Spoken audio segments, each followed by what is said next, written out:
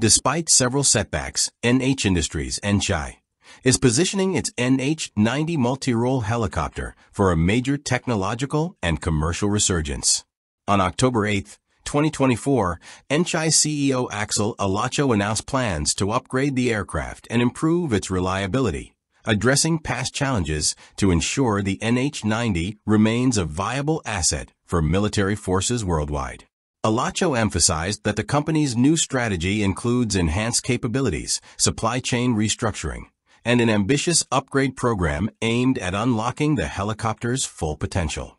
Developed by a consortium that includes Airbus Helicopters, Leonardo Helicopters, and Fokker Aerostructures, the NH90 was designed to meet NATO's demanding standards.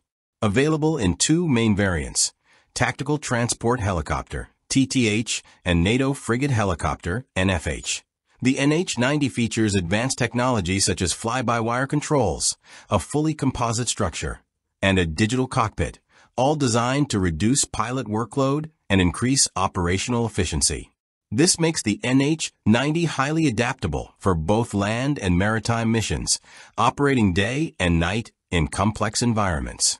Armament-wise, the NH90 can be configured for anti-submarine warfare, ASW, and anti-surface warfare, ISUW, roles. It can carry anti-ship missiles, torpedoes, and machine guns, making it suitable for maritime security operations. The helicopter's large transport capacity, up to 20 soldiers or standard NATO pallets, also makes it an ideal choice for tactical transport, logistics, and special operations, including counterterrorism and disaster relief missions. The NH90 has already seen extensive use in combat zones such as Afghanistan, Mali, and Iraq, and in disaster relief operations across Europe, New Zealand, and the Philippines. Its low radar and infrared signatures, combined with sophisticated self-protection systems, allow it to operate in hostile environments, maintaining its status as a valuable asset for modern military forces. Looking to the future, Alacho affirmed the company's commitment to a Block 2 upgrade, which has been in discussion with customers for nearly a year. These upgrades aim to increase payload capacity and integrate drone collaboration capabilities, reflecting the growing demand for unmanned systems in joint operations. Furthermore, the NH90's recent Software Release 3 update, approved by Belgium, Germany, Italy, and the Netherlands, will enhance the helicopter's versatility by incorporating the Link 22 data link, Leonardo's LIASTI electro-optical system, and improved sonar and armament options. On the commercial front, Alacho revealed potential sales opportunities ranging from 50 to 100 units.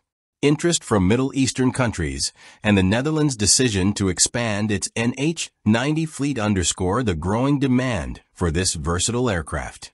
However, Alacho also acknowledged the supply chain difficulties that have plagued the NH90 program in recent years. Delays in part deliveries and challenges in meeting customer expectations had long affected the helicopter's reliability and availability.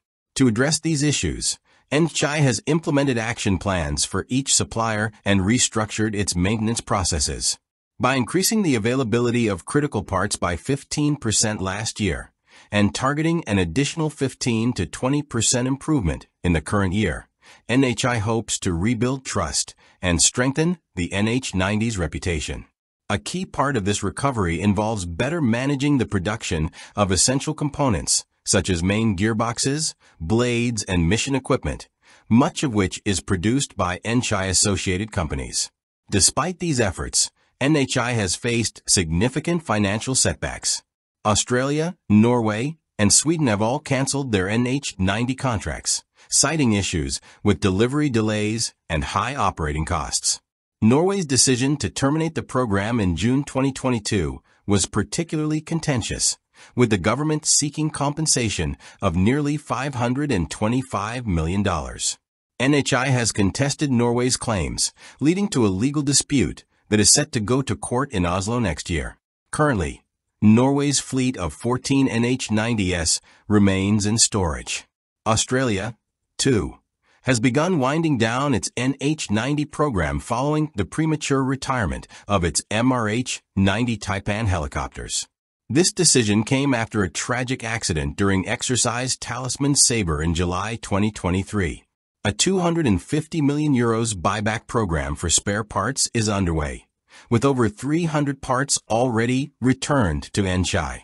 Meanwhile, Sweden has seen improvements in NH90 availability, with a 60% increase in flight hours in 2023 compared to the previous year. However, the Swedish government remains committed to replacing its NH90 fleet with 12 new UH-60M Black Hawk helicopters. While NHI has faced its fair share of challenges, the company remains optimistic about the NH90's future. With a renewed focus on reliability, customer satisfaction, and technological upgrades, NHI is confident that the NH90 will remain a valuable asset for military forces worldwide for decades to come. Alacho concluded that the helicopter could remain operational for at least another 50 to 60 years, signaling NHI's long-term commitment to improving and evolving the platform to meet future defense needs.